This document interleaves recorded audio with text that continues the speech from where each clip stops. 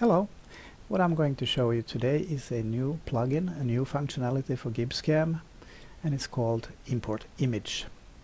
So the purpose of this plugin is to be able to import a logotype or an image, and from the bitmap file that the image is, create geometry and contours so you can actually do machining from a logotype.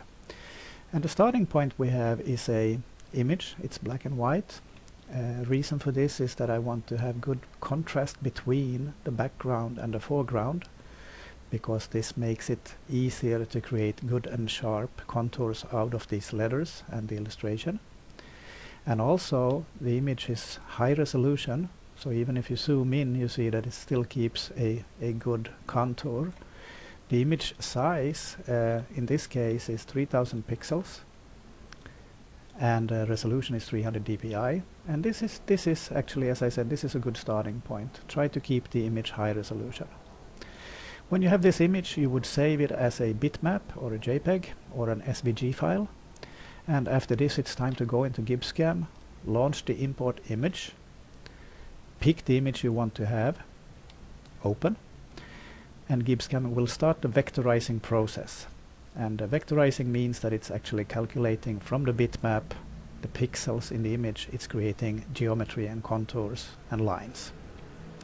Okay, so what it's done now is actually created the outside contour. If we zoom in, this is the outside contour, but it's also giving you an extra contour which is pretty useful, because now you could go engraving on the outside contour and pocketing, if you like, on the inside contour. Pretty nice.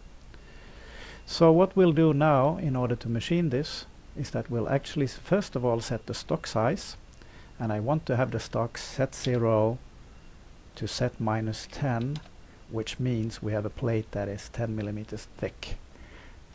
Okay, after this I would go get my processes, and I'd say I'd like some pocketing first of all. I get the tool and I get the pocketing process, so I zoom in again, and I would be picking now the contours that I need to machine, which would be this one, perhaps this one. Let's take the inside one.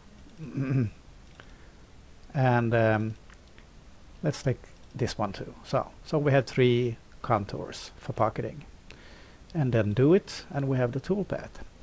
So what you could do also besides pocketing is, of course, letters one by one. You could actually go and select the entire image and all the shapes like this, and when that is done you could say redo it, and it would actually pocket the entire area outside of the letters and inside of the inside contour.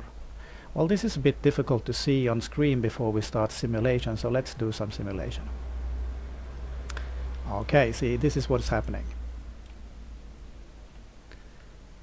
Now we will get the area between the inside contour and the outside contour will be the letter itself, and the rest will be machined with the pocketing routine.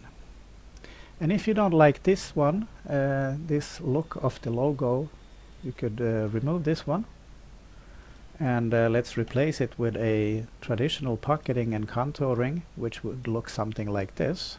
I would select the outside contour. Let's pick this one too. And I would, instead of the pocketing process, I would be using a contouring process. Okay, and do it.